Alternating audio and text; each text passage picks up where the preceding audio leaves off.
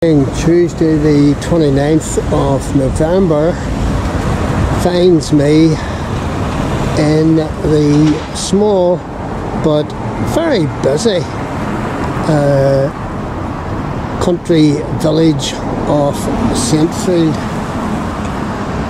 Belfast down that way, down Patrick down that way, Killinray straight on.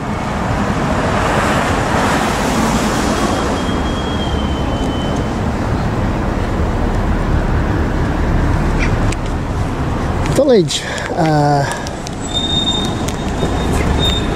has been here really from about 1712, when it was sold by the Hamiltons to the Prices, and Major General Price, he really put the town, or put the village together. That was back in 1712. The people making up the village were largely Scottish and English settlers. The land had previously belonged to Con O'Neill, and by trickery and default and unfairness, Con O'Neill was deprived of his lands, and he was accused of disloyalty, and lands were taken away from him. He was lucky enough to escape with his life.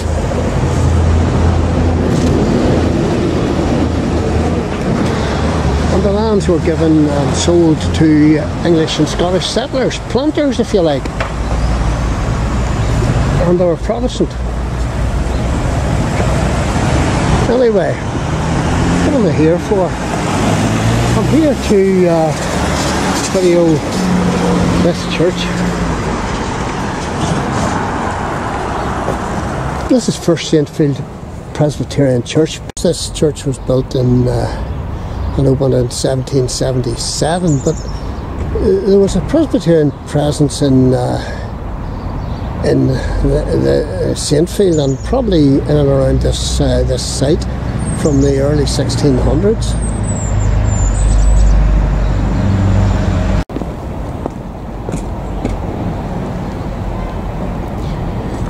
Yeah, at one time this church would have had 900 families, which is pretty big. Pretty big. And park the old bike up at the side here. Pretty, I can't get in to let you see inside, but that's the way it goes. I've come to video the graveyard down the back here.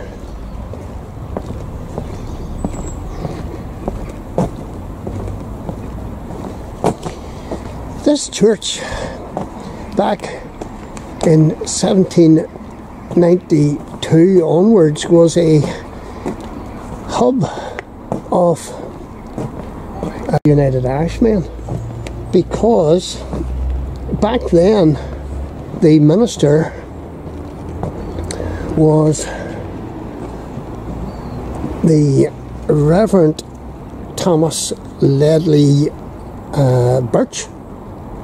I think it's Birch, and he was well into his enlightenment and well into his liberal Presbyterian ideas, and the United Irishmen at that time were, you know, their proposals weren't mind-blowing as such. They wanted freedom of religion for all peoples, and that included Roman Catholic folks. And you know, that was quite a noble aspiration. And they wanted a reformation of Parliament, and they wanted voting rights for everyone, which, yeah, in today's world, what they were asking for, what they were actually demanding, you know, wasn't terrible. But so Rev Birch and his confederates in the United Irishmen, he made Saintfield a centre of the United Irishmen in 1792-93, and then of course there was a rebellion in 1798, and that came about because the English authorities clamped down on the United Irishmen and drove them underground. They became a secret society, and they had to.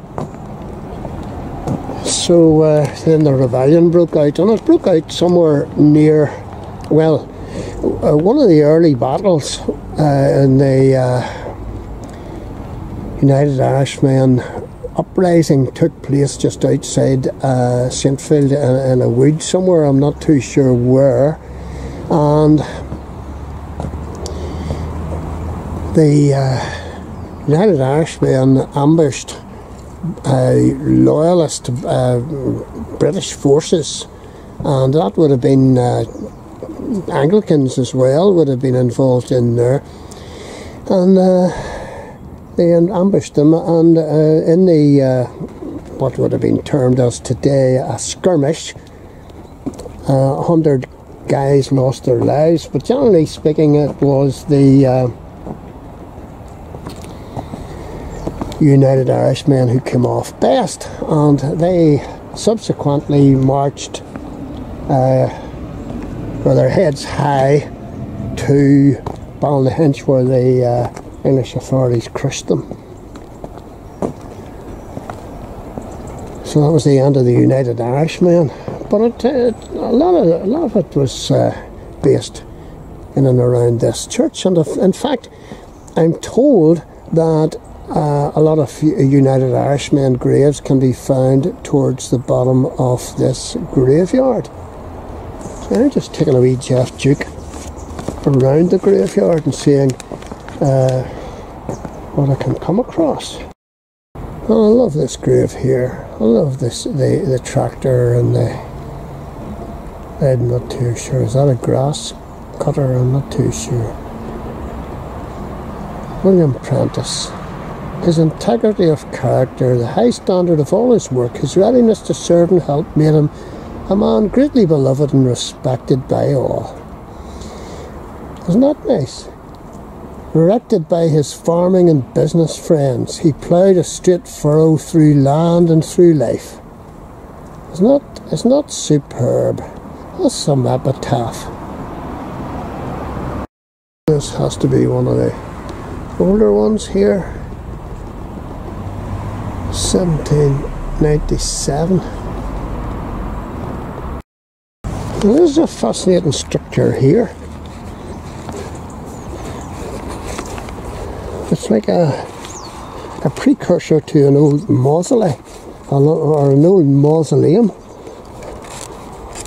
Just trying to get in it, and round the front. Oh my goodness! And unfortunately, I can't read any of this. It's just I can't see. Oh, is that a date there? Erected.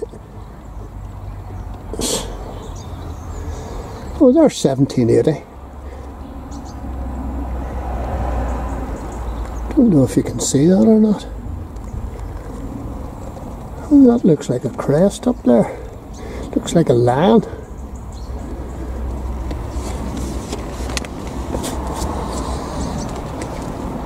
And there's 1837.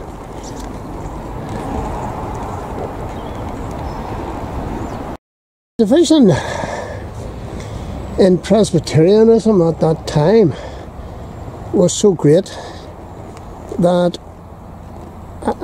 half the congregation from First Saintfield Presbyterian Church, and it wasn't known as First Saintfield Presbyterian Church then, it was just Saintfield Presbyterian Church. Well, half the congregation decided they didn't want to support the United Irishmen in their aspirations.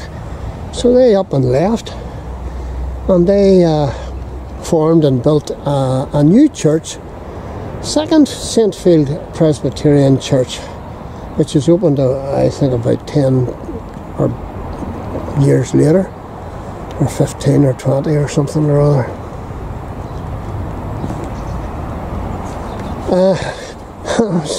Here's an interesting thing. Here is a very interesting thing.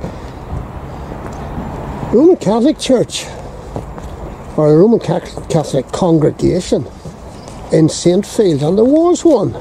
I'm not too sure whether the church was actually built at that particular time, but the Roman Catholic faithful, or the Catholic faithful if you want to call them that, were led by Father William Taggart, and lo and behold, he was a staunch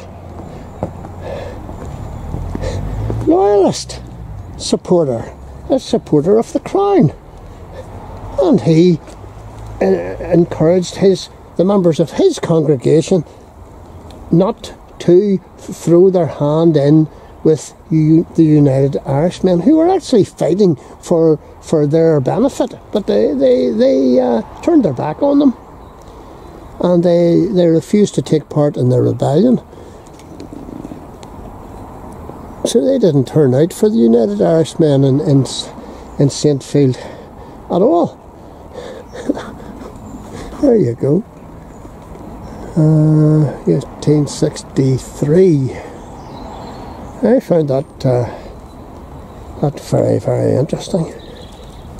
The history of Ulster just isn't cut and dried, folks. Just isn't cut and dried. It isn't straightforward. It's complicated, with people changing sides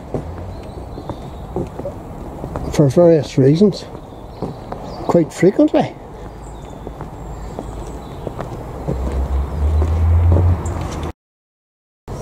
Well, this is interesting. Near this spot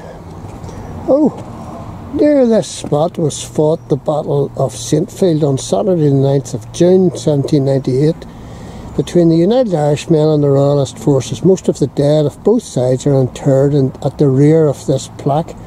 The two adjoining headstones are those of insurgents who fell that day. So the United Irishmen are buried in and around here, and unfortunately these are the older graves, and you just can't read anything off them. So the battle took place close to where I'm standing. Here lies the body of John Lowry of Ballymar of the parish of Ballynahinch. Died June 19th, 1798, aged 76 years. I wonder, did he die in the Battle of Saintfield? Here's another one. Here left the remains of James of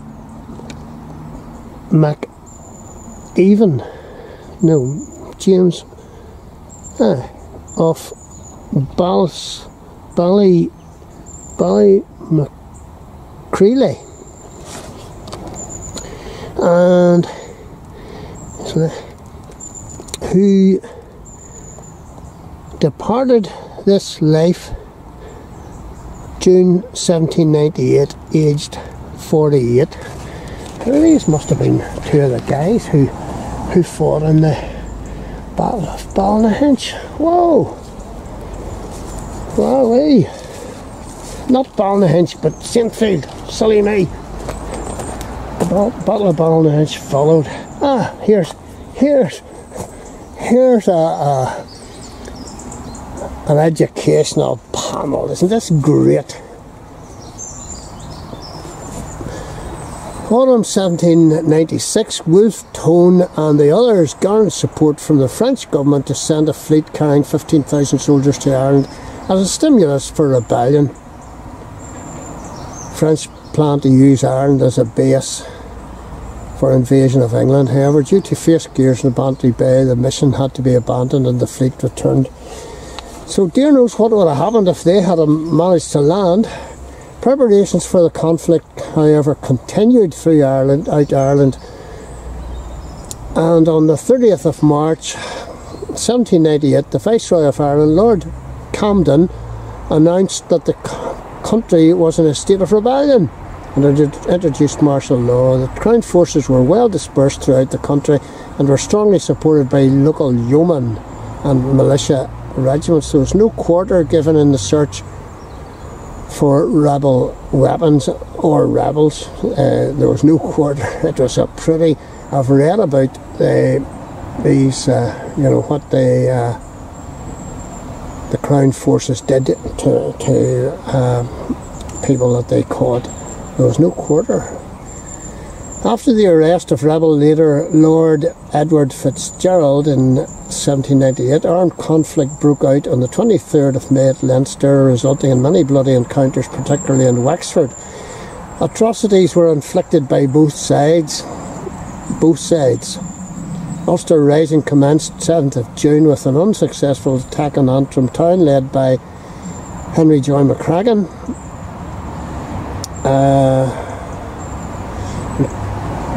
In County Down, the rebels' initial success was at Saintfield, were heavily defeated at the battle, and then they were heavily defeated at the Battle of Ballynahinch, effectively causing the collapse of the rebellion in Ulster. The Wexford Rising ended when some 20,000 fencibles and yeomen won the Battle of Vinegar Hill, dispersing the rebel forces. This is cracker. The second French invasion fleet arrived a month later and precipitated another rising in Mayo. This force defeated the army of Lieutenant General Lake on the 27th of August, but was beaten in the Battle of Ballynahinch. What a good name. 8th of September, when General Hubert surrendered to the Commander-in-Chief of the British forces in Ireland, Earl Cornwallis. The final encounter of the rebellion was in a naval battle between France and Britain off Tory Island. Main outcome of the rebellion and the pressure exerted by United Irishmen was the recognition by the establishment of the need for political and democratic change. Well, so the rebellion achieved something. A lot of bloodshed, mind you. Would it have happened anyway over time? These changes.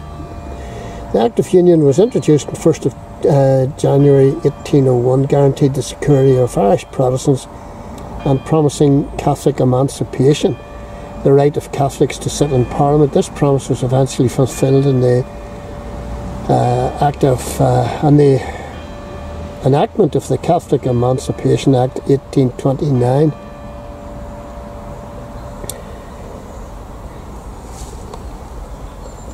So there you go. First Presbyterian Church Saintfield and its historic graveyard, and their connection to the 1798 Irish Rebellion. There's a wee sort of garden down here, so I'll have a wee peek, a wee bird boxes and all up.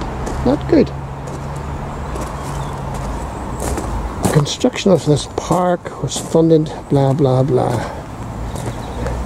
in memory of the York Fencibles, yeomen and United Irishmen who died at the Battle of Saintfield, June 1798. And somewhere here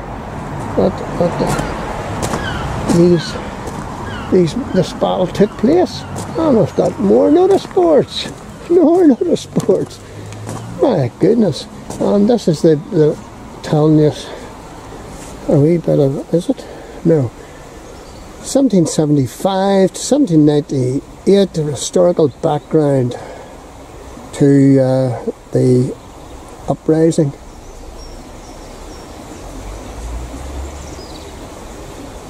American War of Independence and the French Revolution sort of, you know, galvanised the movement for radical reform in Ireland, led by the Society of United Irishmen, which was formed in Belfast in 1791.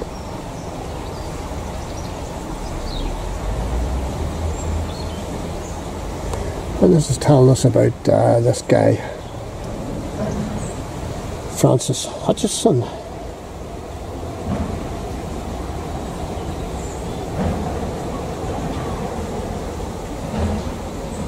The philosophy of the Reformers was greatly influenced by the work of distinguished native of Saintfield, Francis Hutcheson, 1694 to 1746. He became a professor of moral philosophy at Glasgow University. His writings influenced the thinking of Thomas Jefferson and John Adams, who drafted the American Declaration of Independence, and that's something.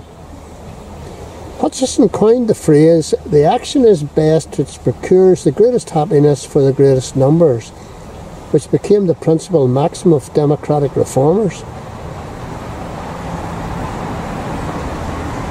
Yeah, but the problem is, who decides what kind of action this is, and when it should take place, you know? And who's going to decide, you know, what action procures the greatest happiness for the greatest numbers? That's a sort of a moot point. His revolutionary philosophy, which included the right of resistance against inadequate government, could be said to be brewed in Ireland, bottled in Scotland, and uncorked in America. That's very good, I like that. Francis Hutcheson.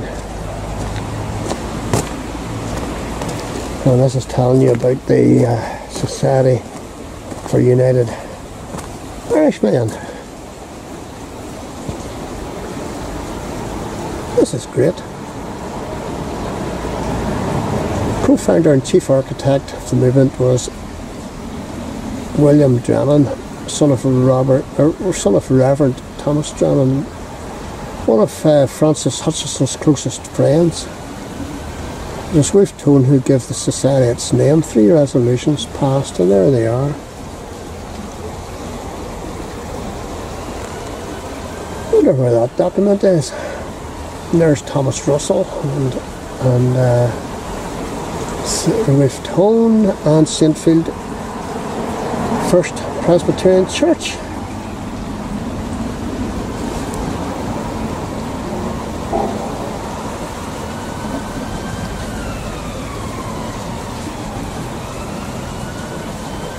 And Rev Birch of First Saintfield Presbyterian was right in there.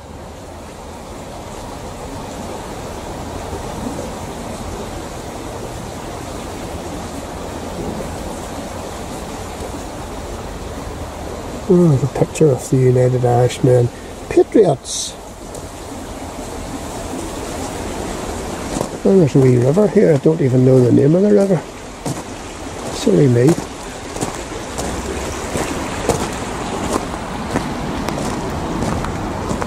Should know.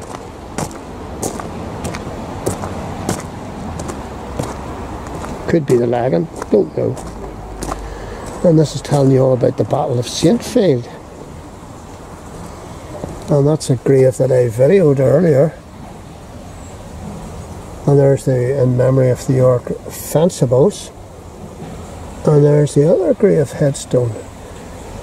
The stream that divides the burial site, locally known as York Island, and there's Rev Birch. Saintfield, well known for its radical views. 5,000 rebels gathered on Ochry Hill. Colonel Stapleton was dispatched from Cumber with a force of 270 York Fencibles and 30 Newton-yards cavalry and 50 infantry against 5,000.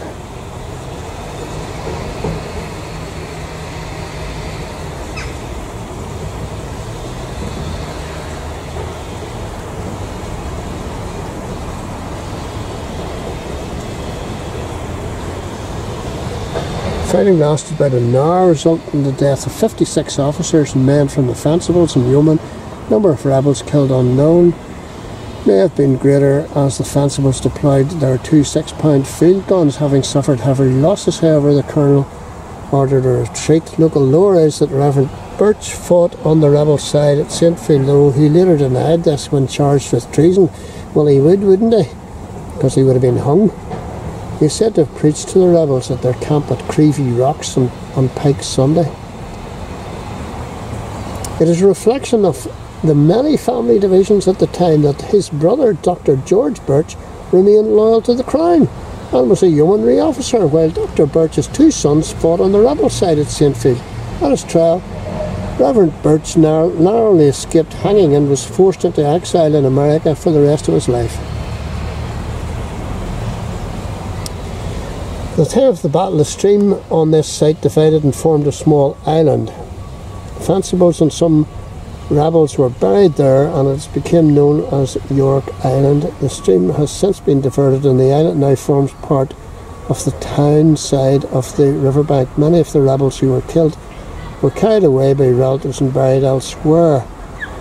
Others who were badly wounded managed to leave the battleground but died later. Only 2 were buried in the marked graves on this site, James McEwen and John Larry. Old history. Old Saintfield history. Old Saintfield Presbyterian Church, First Presbyterian Church history.